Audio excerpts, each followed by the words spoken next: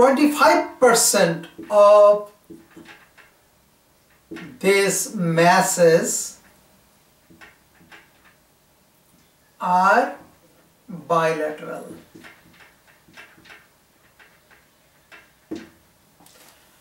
Okay, so now I will draw the diagram about the cystic teratoma and its clinical importance and sonographic values. It's very, very important. You understand that it is a young girl.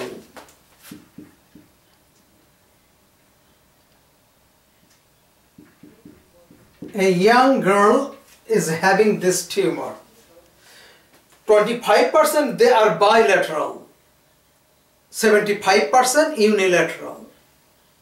Now try to understand that if this is one ovary and this is another ovary.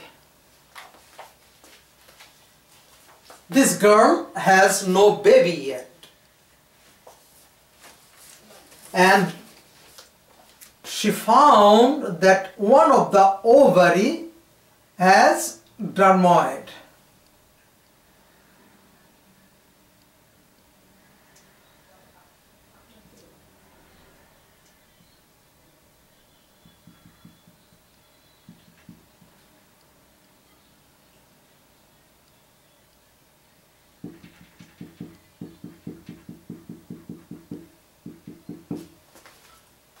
Okay, so this is dermoid.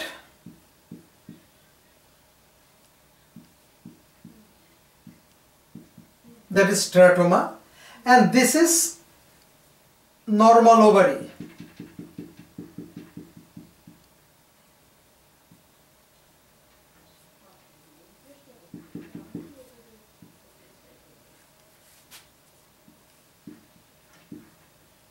Normal part of the ovary. Okay, and the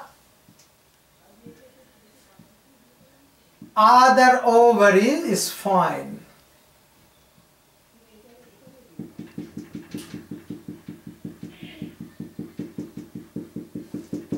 This is normal. You are scanning and you found this. You found the iceberg, like it's a bone, tooth. They hyperechoic followed by shadow, looks like iceberg.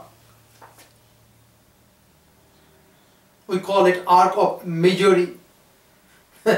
Okay, so now this part is wrong defined. Who is this? Then according to the characteristics, you will see, you feel like this is dermoid, this is the teratoma. And now this ovary is doing normal. Now, do you think this is a young girl? The surgeon will take off this whole ovary? No. You never know. One day this ovary can be damaged, and if you take this off, so then what gonna happen? This girl will be infertile for her whole life. That's why your ultrasonographic performance must be very, very accurate. What is very accurate? That you really found the dermoid that is that size. You measure it nicely. That is this size. So now, if I draw the normal part in the different color, then you will see that what I have to do now as a surgeon. Do you think they will take the whole ovary out, or they will do the very selective surgery? Very selective surgery. They will keep the normal part of the ovary intact and they will take the ovary out. Yeah, dermoid out. They will take the dermoid or teratoma out. That means they will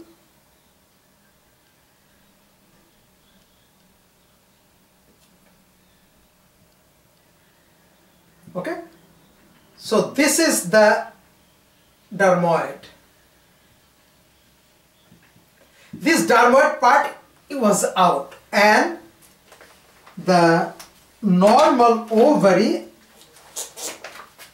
is this.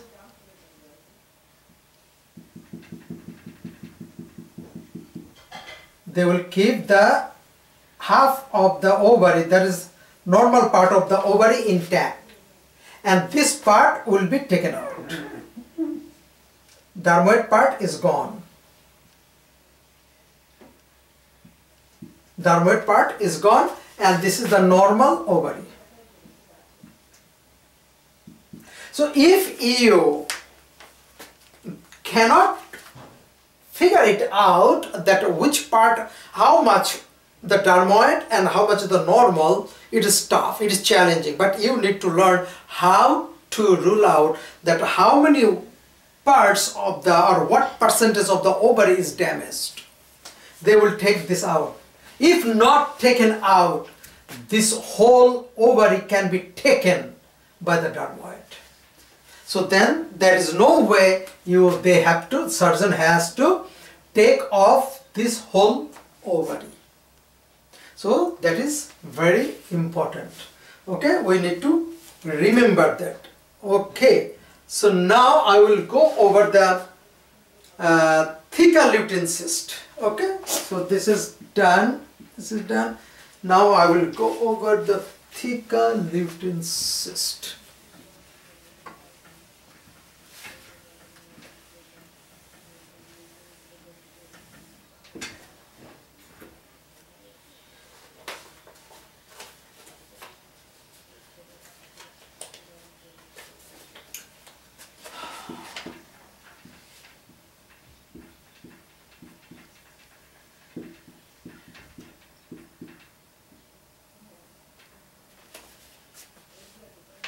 Theca lutein cyst. Etiology.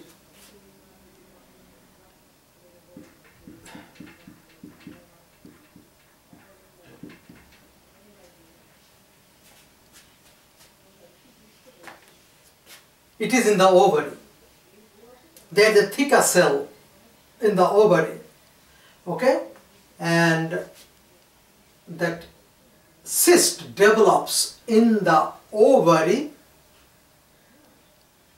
from the theca cell due to the over influenced by the beta-HCG hormone. Okay, so now it is found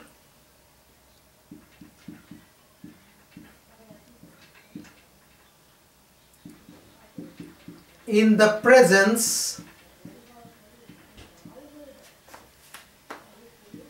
of trophoblastic disease of the uterus. It is found in the presence of trophoblastic disease of the uterus, and we call trophoblastic is a gestational trophoblastic disease. Let me tell you a little. The trophoblastic disease means the trophoblastic cells form too much inside the uterus instead of developing the embryo.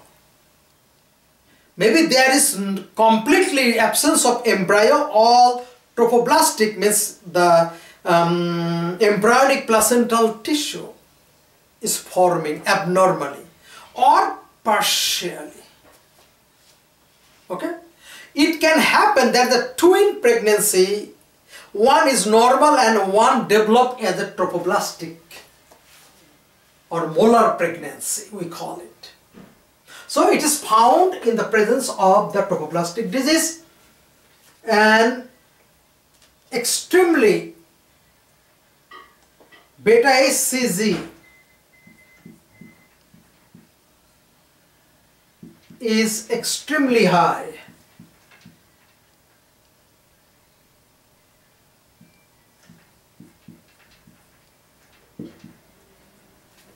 Extremely high, 5 to 10 times higher than the normal.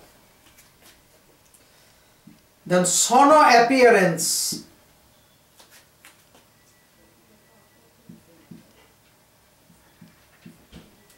Complex cystic mass with thick irregular wall.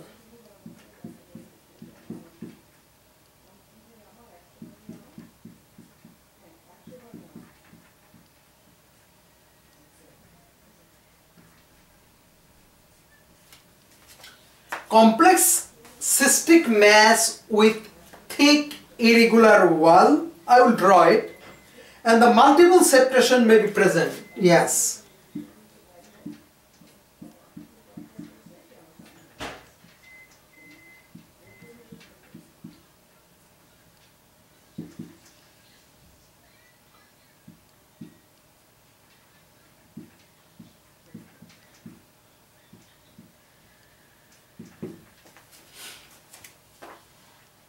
Okay, so this is known as thicker lutein cyst. Let me draw it. Sono appearance.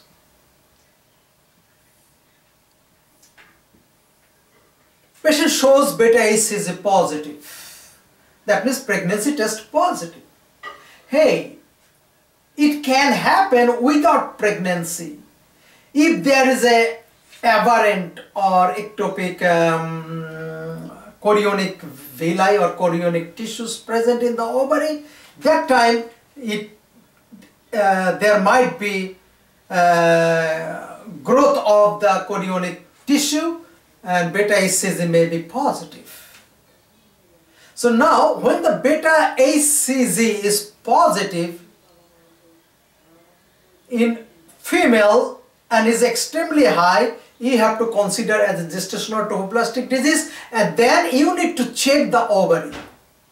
And in the ovary, you should expect the thicker lutein cyst. But if in a man, when the beta HCG is high, mostly it is cancer, testicular choriocarcinoma or teratoma. Okay?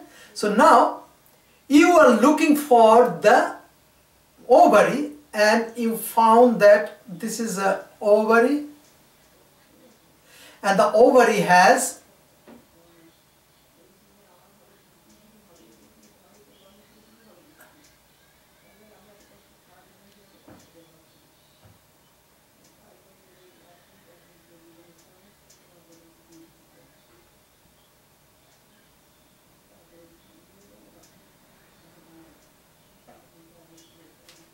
ovary has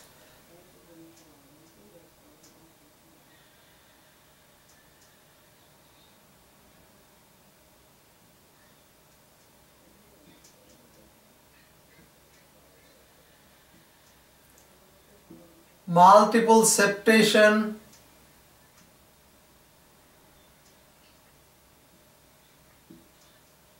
complex cystic area,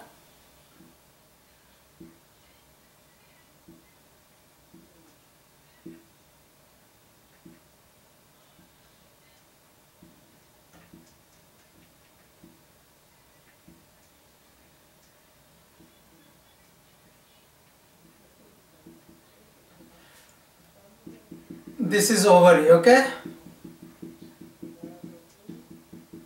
So this is complex cystic area and this is ovarian tissue. Okay, if you see this, then you have to measure the complex area. You need to measure the ovary, okay, and compare with the beta HCG. Take the history from the patient. Sometimes you might see, if the patient is having in vitro fertilization and there was an induced ovulation, and then in the beta HCG is very high because of the multiple gestation, because of the in vitro fertilization and implantation. More the baby, more the beta HCG, and you might see thicker lutein cyst in the ovary too. Okay? Sometimes the ovary is hyperstimulated with some medicine, yes. Okay? Or any cause, the ovaries are hyperstimulated, you need to, you will see the beta HCG level is high. If you see the beta HCG level is high, consider a couple of things. That pregnancy is positive. How many gestation, how many pregnancies in there? It could be multiple because the beta HCG is high. Or it could be hyperstimulated. Or it could be molar pregnancy, gestational trophoblastic disease. Okay? So, history is very important. Then look for the ovary, and if you see this type of complex cystic area, then you have to understand that this is thicker lutein cyst. And patient is not feeling good because of that. Too much beta HCG causes too much nausea, vomitus. Okay? And patient is really sick. Okay, so I'm going to stop it here now. And polycystic ovarian disease is a big lecture, so I'm going to discuss those things later, and then I will cover the rest of the materials. Okay, so thank you very much for paying attention, and I hope you enjoyed and you are learning little more and more. So finally you will have a composite consolidated information that you need to use while you are in the practice as a sonographer in this field, and you will be happy and patient will have a diagnosis promptly and everything will be fine. Okay, thank you very much for your time.